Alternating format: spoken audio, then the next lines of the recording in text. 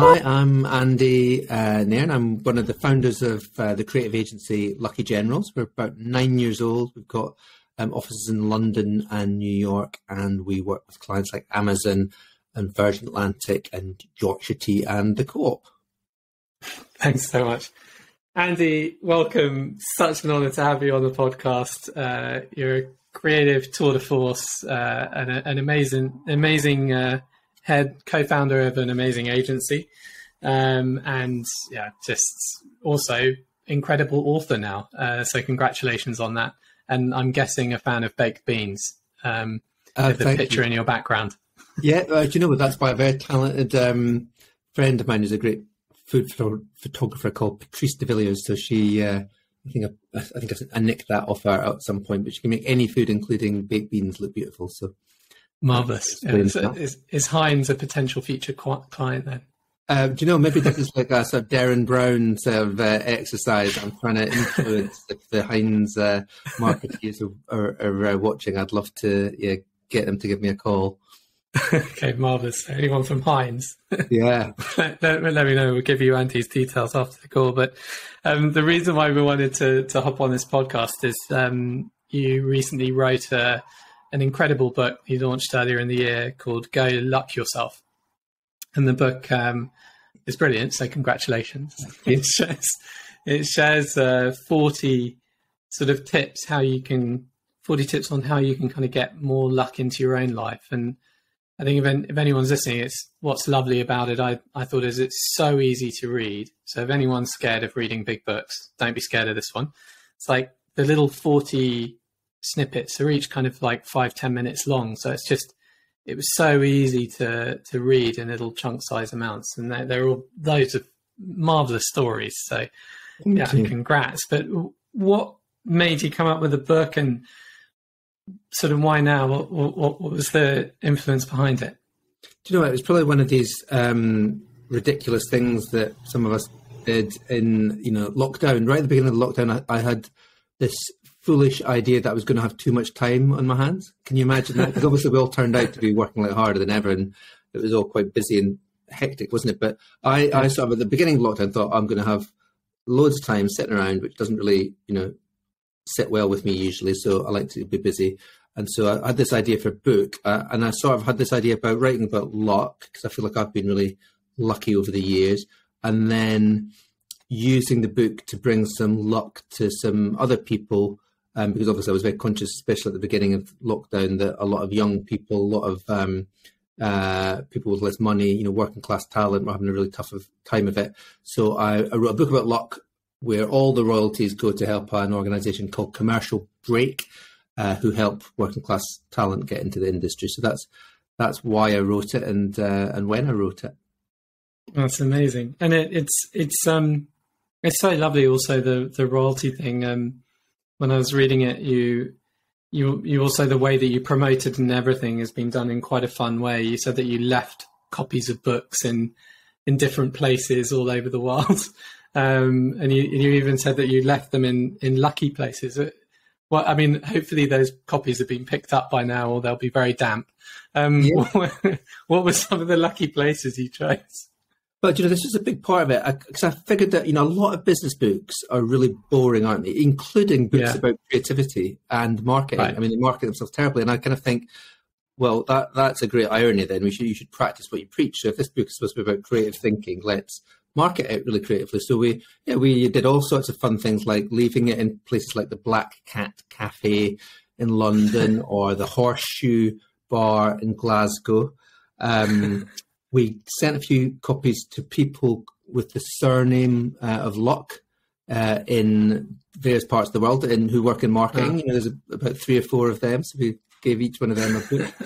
I put £10 notes in a couple of copies in Waterstones, and then filmed myself, putting the money in and putting it back on the bookshelf. And of course, all that stuff is what we tell our clients to do, which is like, it just creates, it costs you a tenner, but that got loads of traction on social media. And actually, one of the nicest things, this just happened the other week, was that the book won a gold award at the Creative Circle Awards, for creativity. And I don't imagine there's many books that have done that before. but that's what I wanted to set out to do. The book itself, if it is about creativity, should be creative in the way that we market it. That should be creative. So we did loads of really funny, stupid, silly stuff, because although the subject is serious to some degree, I think we should also have a bit of fun in our lives as well. Yeah, and I was trying to catch, because you said that you've inserted a mistake into the book. Yes.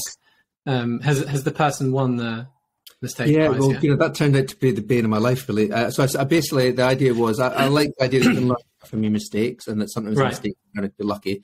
So I did a deliberate mistake in the book, and then in the last chapter of the book, I tell you, that what I've done. I've put a mistake in here. If you can find it, I'll give you a couple of £100 reward, and that the amount tied in with one of the other stories in the book. So it was all kind of neatly wrapped up. I thought that's quite clever.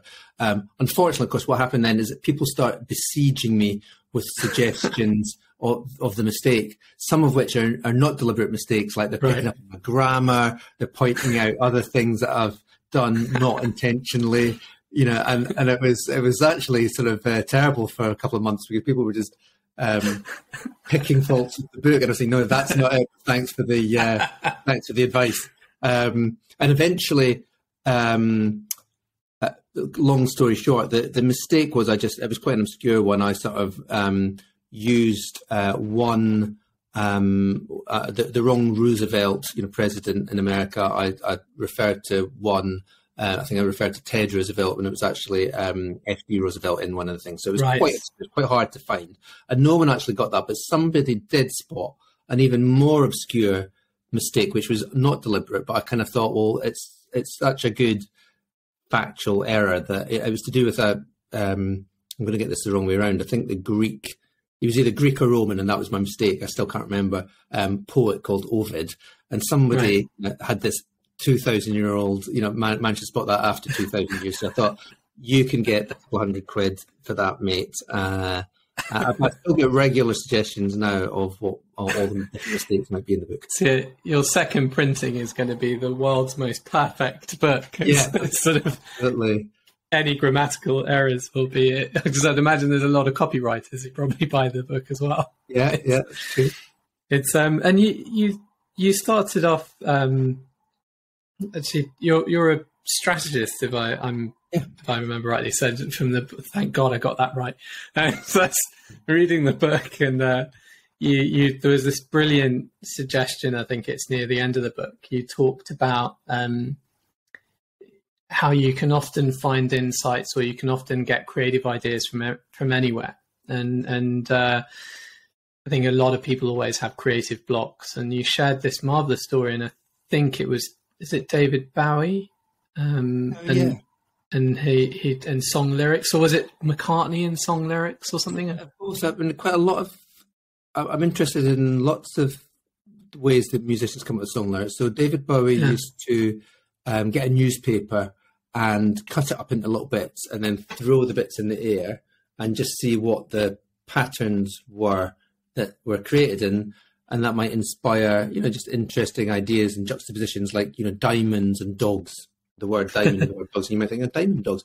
And that word doesn't, that expression doesn't exist, diamond dogs, but it sounds like quite a cool thing. That was one of his albums, I think, that he got from just chucking words up together. Diamond dogs, that's cool.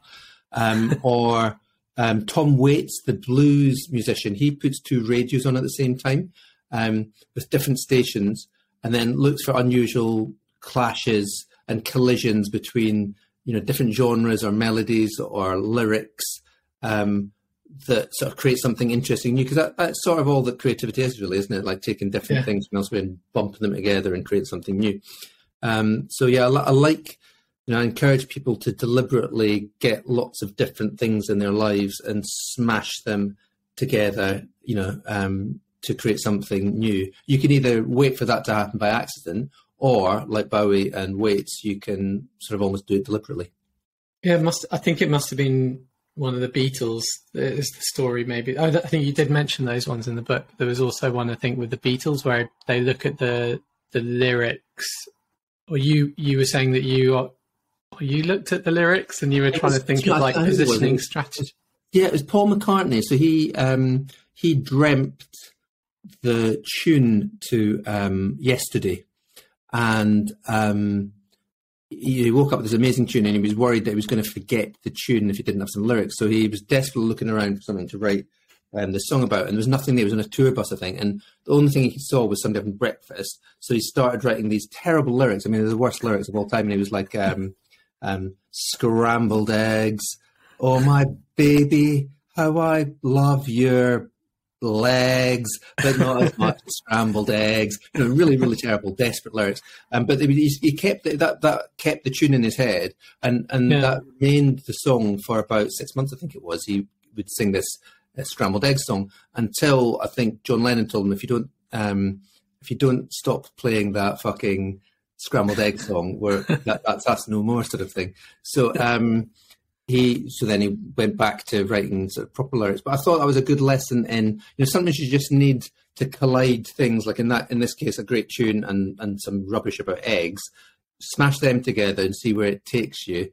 To get yourself started. You can always go back afterwards and edit and get to a better place. And so I often use that as a sort of a cure for writer's block. If I'm lost for something, can't think of a strategy or a creative thought or whatever, an idea for an article, just write about anything and then you can work it all out afterwards. So in the book, I sort of take the lyrics to yesterday and then imagine coming up with lots of different strategies to a brand, just using the lyrics to yesterday. But you can do it with anything, really. It was amazing when I was listening to it. And I mean, how long, just out of interest, how long did it take you just for that little bit when you were thinking of strategic insights for writing that bit? Was that quite quick for you, or was that something that would take a while? Because, the point of the exercise is not to really demand huge amounts of quality. It's about quantity and speed, right. And what you can do. And I tried to make a point of, I think yesterday was 2.5 minutes long. So in 2.5 minutes, you can probably come up with 20 different strategies. A lot of them might be rubbish, but there'll be a couple of good ones in there. The first line of yesterday is, yesterday's, that's heritage, isn't it? So there's a heritage strategy. You're off to the races already. You've got one in the very first word. All my troubles seem so far away. Well, that's all about problem solution. Maybe there's like an irrational thing. Now it looks as if they're here to stay. Well, maybe where's here? That's like a provenance strategy. So, very quickly you can get into the groove of generating loads of different thoughts. And then just like Paul McCartney with the eggs, you can go back afterwards and say, well, that doesn't make any sense. That's rubbish. But you'll still, at least you're working from 20 crap ideas then, rather than a blank sheet of paper. So right, no, it's incredible. But if anyone hasn't bought the book yet, you need to buy it immediately, even if just for that alone. Plus, obviously, you'll feel marvelous because you're going to be helping more disadvantaged people get into the creative industry, which is lovely.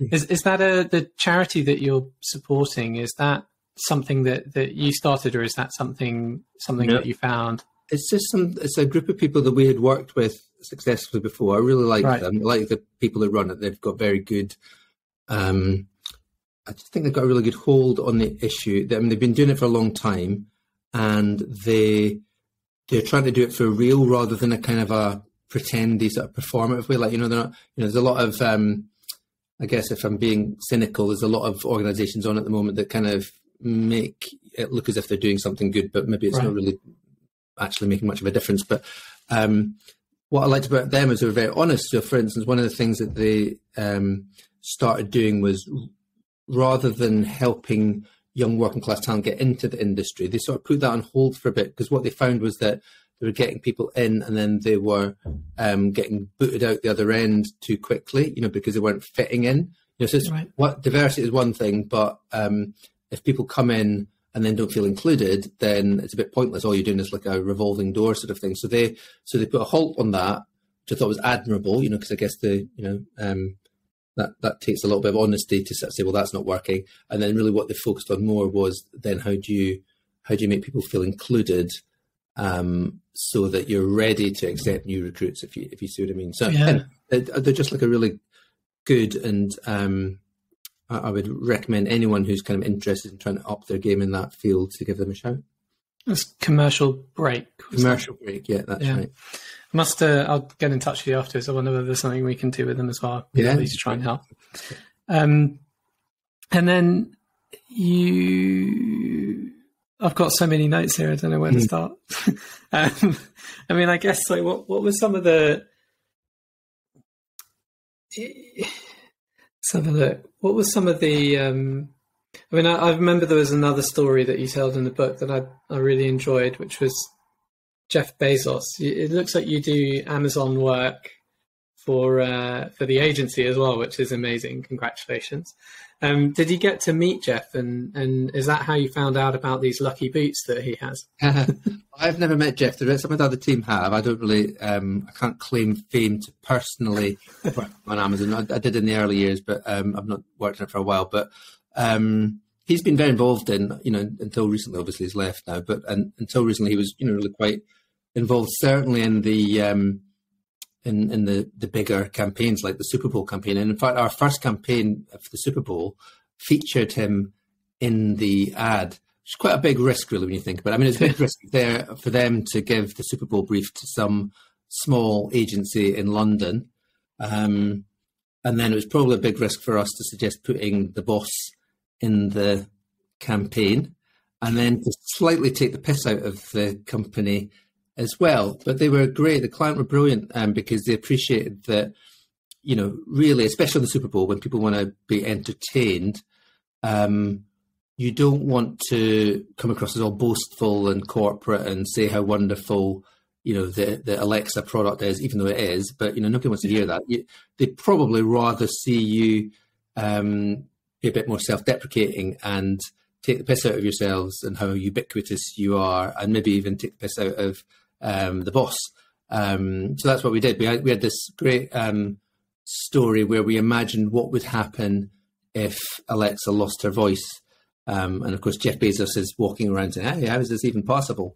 And his aides all assuring them that they were on it, but that they were going to make it work. But you could tell that they were really worried that they weren't going to be able to make it work. And we had all these celebrities filling in for. Anyway, the point was, it was kind of a very interesting use of the most expensive advertising real estate in the world. That's $15 million a spot just for the media time sort of thing, and to spend it on effectively showing your product not working and taking the piss out of the company is pretty brave, I guess, in commercial terms for them. But it worked brilliantly. It was the American public voted it the best and their favourite Super Bowl ad out of all of them that year, which is the first time, it was the only time that a British company's ever achieved that honour. And since then, we've had a couple of second places and a third place. So that formula of just being self-deprecating and acknowledging your flaws is actually often quite a really good way to sort of make people like you more than if you just say how brilliant you are. And I think that seems to be becoming more true today than it perhaps was in the past as well. I think it sort of also often helps show that you're a bit more genuine in a way, because none of us are perfect. Out of interest, how on earth did you get the Amazon account? Like, how does that happen? How does a London agency get a sort of a Super Bowl ad for an Amazon thing? Is that just a normal pitch thing, or did you phone them up? And it was after a year, and we, it was very interesting, this, because we were only about a year old, so we were quite tiny. It was quite ridiculous, and actually Amazon weren't at that stage. I mean, they're now probably, if not the biggest advertiser in the world, in the top couple. But back then, they didn't really spend any money on advertising, didn't necessarily, believe in it, because of course the company had been so successful without it. So anyway, we got a call and we couldn't believe it. Wow, Amazon, because even back then they were pretty huge, were coming in to see us, and we were a bit worried that we were too small, because at that stage we were only about 15, people or something like that. And so we started going around the rest of our office block asking people, could you sit in our office just for a little while, just to make us look a bit bigger and fill the place up a bit, because we've got all these empty desks. And I always remember we got some people from, I think, a double glazing or window cleaning. That was a window cleaning. And could you just sit there? We'll pay you, a little bit of money just to sit around for a couple of, thought great. And they had all these jumpers on, like fleeces saying, ZXY Windows services, stuff like that. But round our way, we kind of thought that's probably just like urban chic. It probably just looks like you're being cool. Like thousands of pounds these jumpers. So all these blokes sitting around who are window cleaners, and then when we got into the meeting and we were thinking, oh right, great, we feel a bit big. They were sort of a bit disappointed about. I thought you'd be smaller, and they meant what they said was we're really looking for a small team because we're huge. We don't need numbers. We'd rather work with small groups of tightly committed people. And they have this rule called the pizza rule, the 2 pizza rule, the Jeff Bezos thing. If you, so you need to build a huge team on 2 pizzas. And if the team can't be fed on 2 pizzas, then you have to split the team up and get a smaller team. So we probably shot ourselves in the foot. So we managed to get it anyway, despite so that just shows you should never try and cheat like that. And we did tell them about it afterwards, and they thought it was quite funny that we'd been trying to be all big, but really what they wanted was small. So we got there in the end. It's hilarious. Because you started the agency in, was it 2013, 2014? Yeah.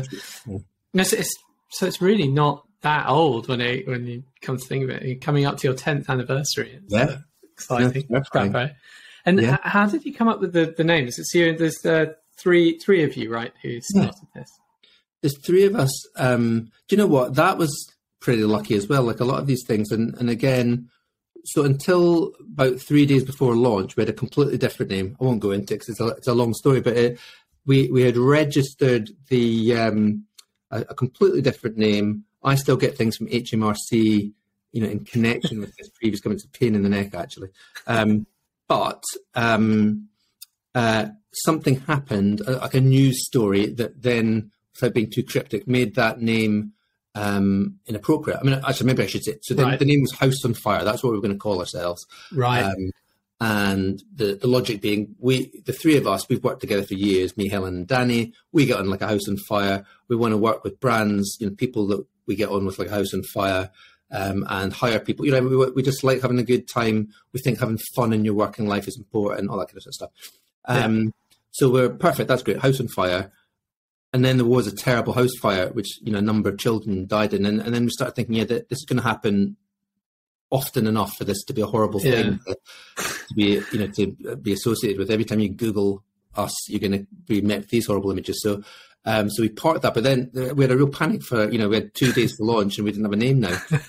and it was an old school band from Danny, who he'd always wanted to call a band when he was a teenager, Lucky Generals, and I think his bandmates chose something else. So this was his chance to sort of call the band Lucky Generals, and he did, and we've never looked back. It's been one of the luckiest things happened to us, really. The name's been great for us. Oh, that's amazing. And what was the lucky coincidence that brought the 3 of you together? Well, I had worked with Helen for a long, long time.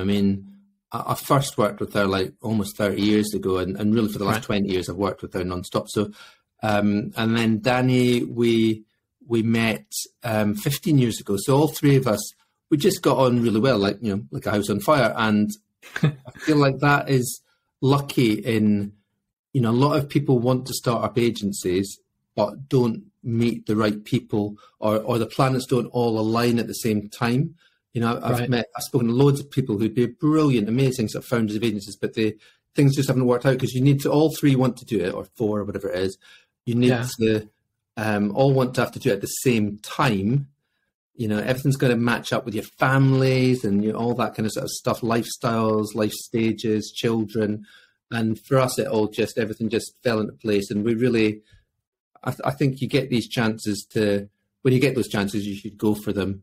And we figured out that if it's a disaster, it'll, we'll still get a job, somewhere. We're not going to be utterly unemployable, so fuck it. We might as well just give it a shot and go for it.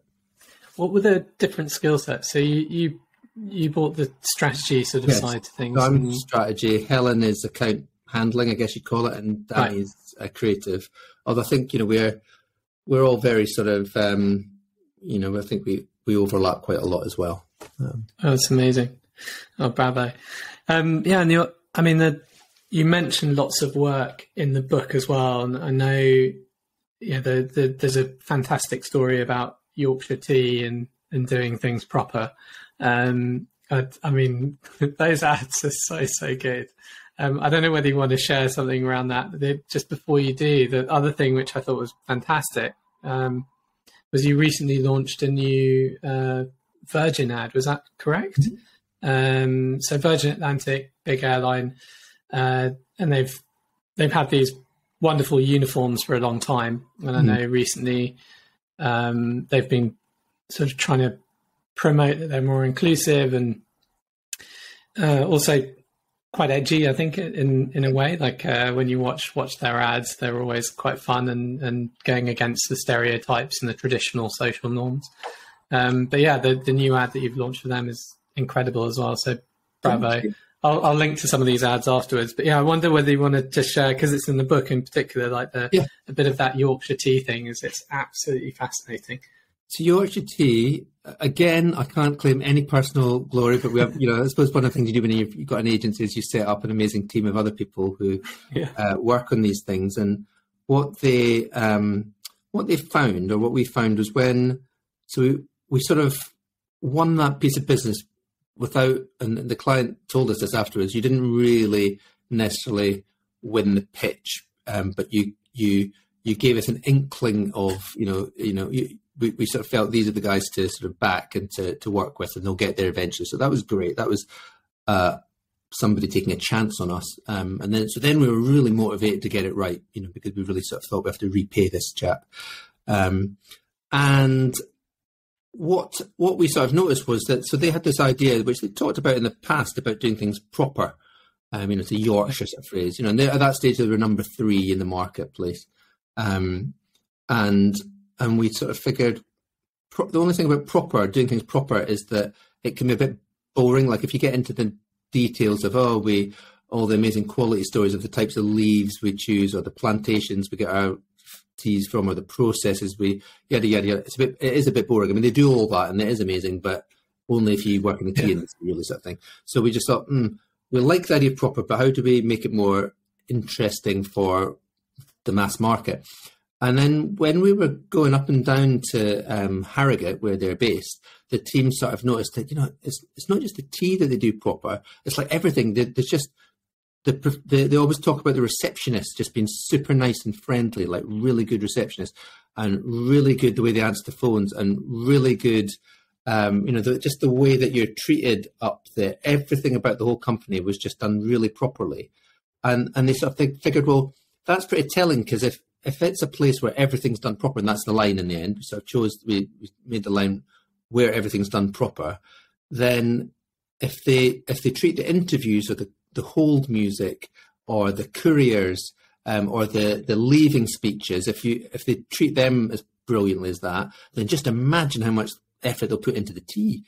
So that's what we started doing. We started featuring all these mundane tasks, and then to make it more interesting, we got real people, amazing celebrities from Yorkshire to bring those tasks to life. So let's have Patrick Stewart doing the leaving speech, was the most recent one, or Sean Bean doing the sort of company pep talk, the HR conversation, or Parkinson doing interviews for jobs and so on. So everything just being elevated to the nth degree, being done properly, and it's taken them from number 3 in the marketplace to number 1. And it's just they're a dream client. They're the nicest people, and but very serious commercially as well, and very ambitious. So, what's not to like? Yeah, I'd imagine. I love the lateral thinking. It's also interesting that obviously it's not literally talking about the tea. It's sort of it's all the stuff around it, which then I love that in advertising when that happens, as opposed to it just being straight. I mean, bravo. And it must be quite risky for them to make that. Was it hard for you to sell that in? Because we're not going to talk about your tea at all. We're going to talk about all the things around your tea, and that's going to reflect lovely on the tea. They were very supportive and very encouraging, nice. And also about the whole Yorkshire thing, because it's sort of I think some other clients might have felt they wanted to, their position was that they were number 3 and more of a regional player, and they wanted to become national. So it's sort of counterintuitive to really dial up the Yorkshire thing with Yorkshire celebrities and doing things proper and all the rest of it. But they really understood that really we were selling Yorkshire as a sort of a spirit. It's an attitude that even if you're not from Yorkshire, in fact, actually, when we launched it, the biggest uplift in sales was from Lancashire. So I thought that was a real mark of success, that we're getting Lancashire people to drink Yorkshire tea. I mean, God, that is absolutely mind blowing sort of thing. So. Yeah, it's you need that partnership between a great client. It's the same with Amazon or Yorkshire Tea or Virgin. You need to have a bit of a double act, I guess.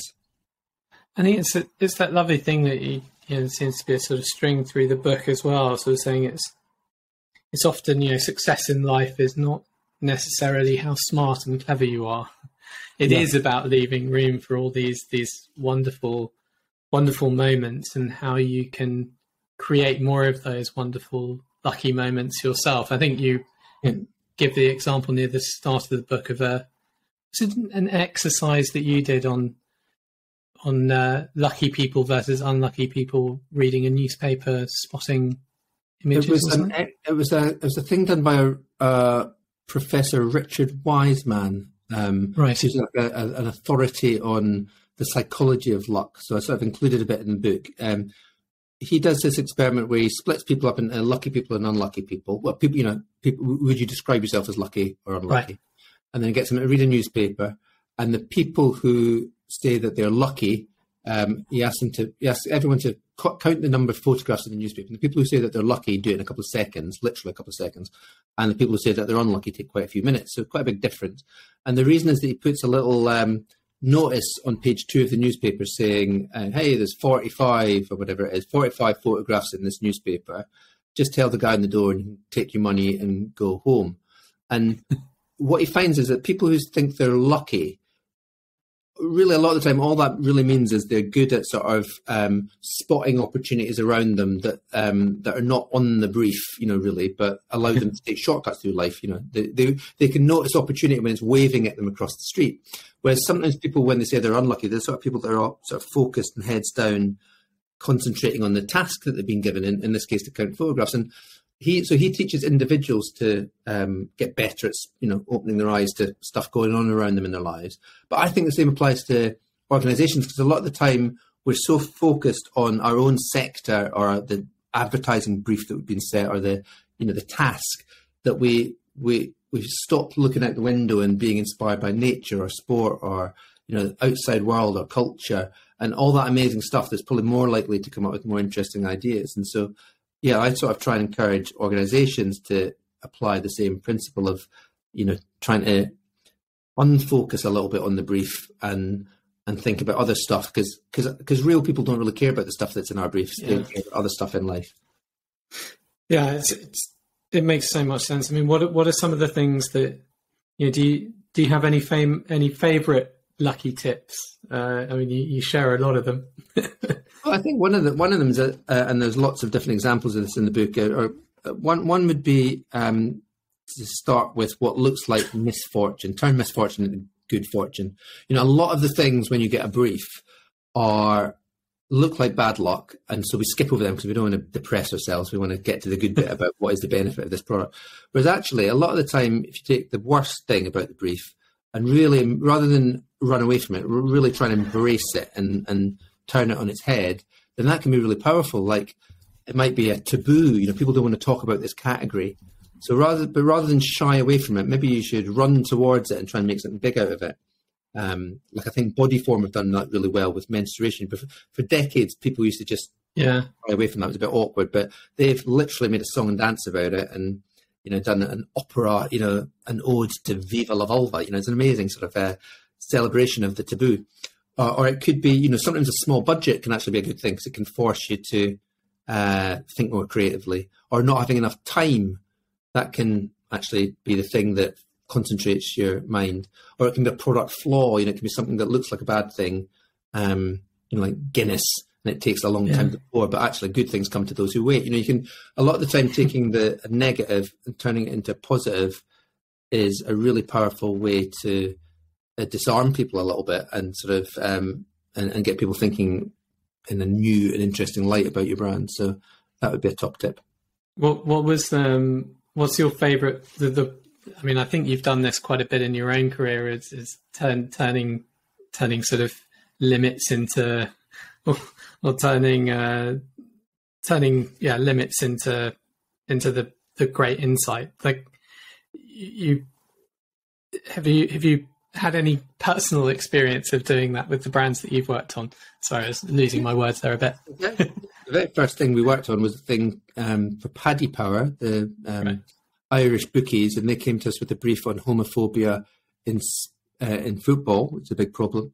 And big problem they wanted to do something about, but they didn't have very much money because it was, it's a charitable exercise for them. And so it was literally on a shoestring.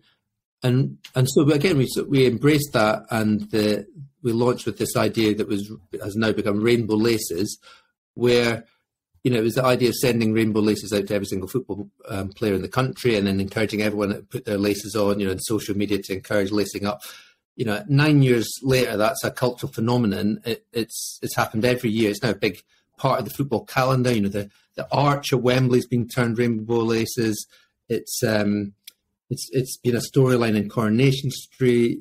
I think it's just been a sort of huge part of football and culture that's become much more accepted. And we're working on what the next iteration is for Qatar and for the 10th anniversary of that next year. But the point is, if they'd just given us a very conventional, if they'd given us loads of money, we'd have come up with something like really boring and like a big conventional telly campaign. But sometimes when you don't have a lot of money, and as I say, literally in this case, it was a shoestring, then embrace that and really force yourself to come up with something more creative. It can turn out to be a blessing in disguise.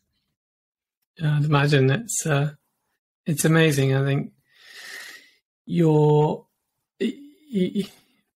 so much of your work has been so incredible, and I'm looking forward to seeing what comes next. Is there anything on the horizon? I mean, there seems to be new things coming out all the time for the agency, so I'd imagine it's growing from strength to strength.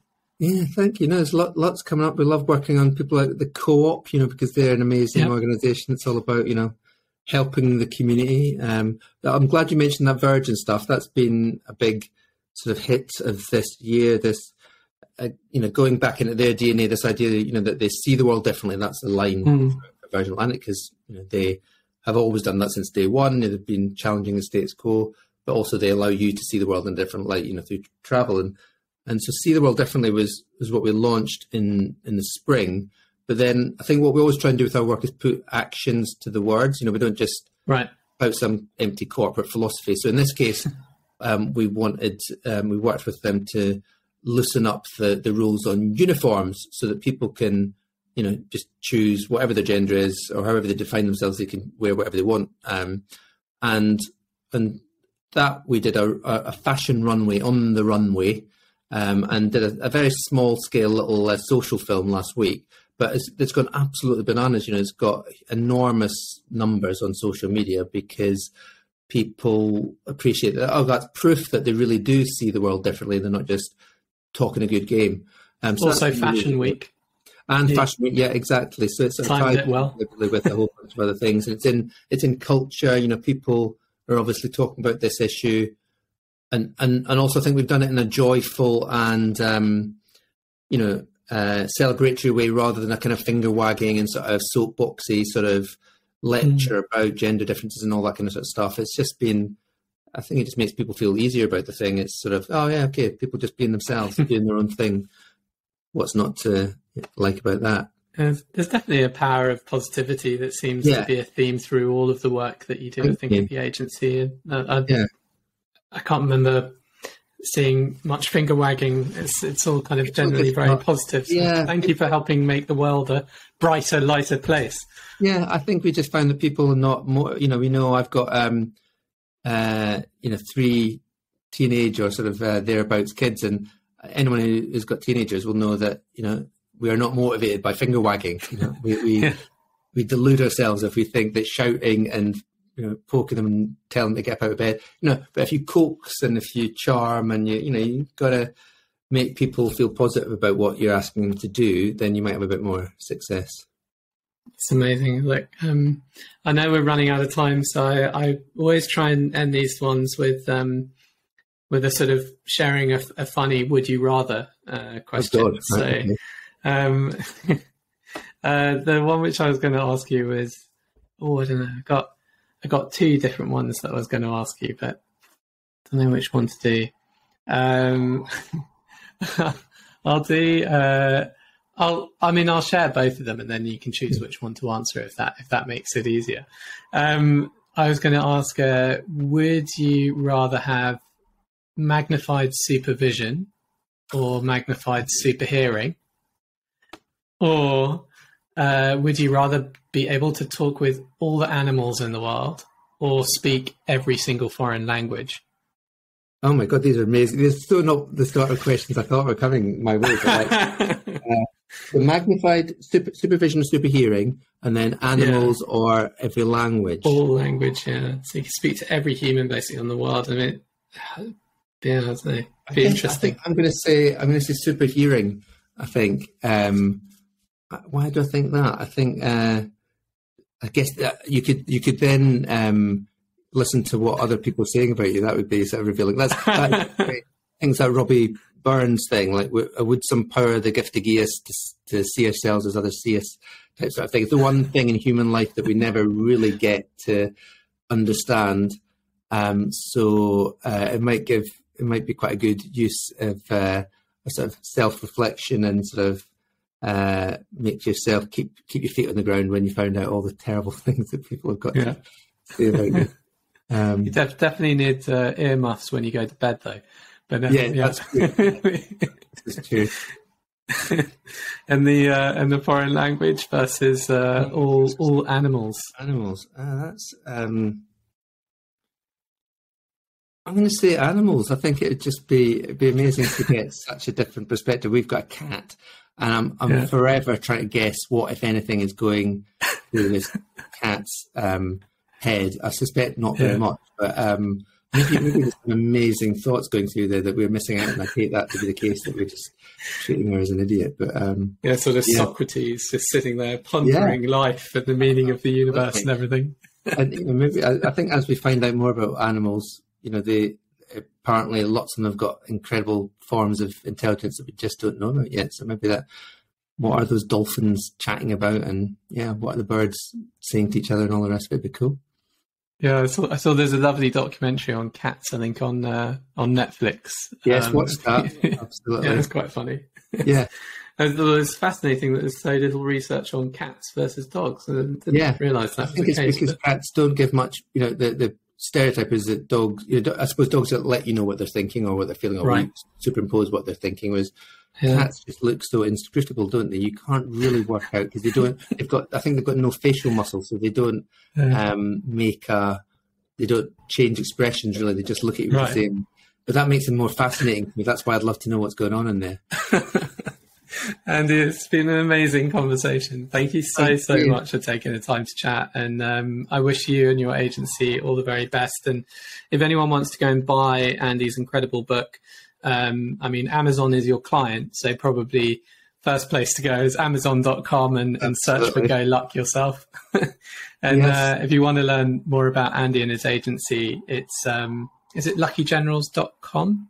Yeah, that's it. Nice and easy. Fantastic. And we'll put those links in the bio. But thank you so much again. Thank you very much. It's been an honour. Especially that last little bit, very funny. Cheers. Thank you.